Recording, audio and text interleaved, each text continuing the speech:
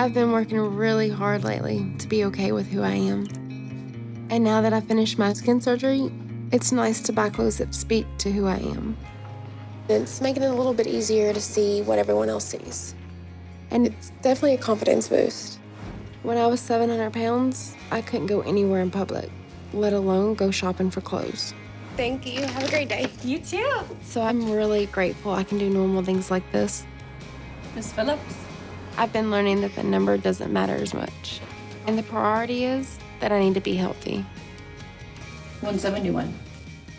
All right, so you lost 537 pounds. That's a lot of weight to lose. Thank you. Christina is a really amazing success story. I know it's been a difficult process for her to have a healthy outlook on food and her self-image, but she's made great progress.